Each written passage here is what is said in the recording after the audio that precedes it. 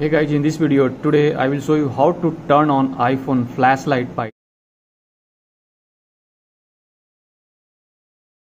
on, even though you can also turn off as well. So in order to turn on iPhone flashlight by tapping backside, just go to settings, and now from the settings page just try to find accessibility. You can see over here, just tap on it. And now guys, from the accessibility, just you can see the touch, just tap on it and just try to come further down, and you can see the back tap, just tap on it. And now guys, you can see you will get the two options, double tap and triple tap. So either you can choose anyone. So let's example, I wanted to set for the double tap, just tap on it. And now guys, from the double tap you can see the list of many system options whether you want to choose. So I wanted to choose the torch.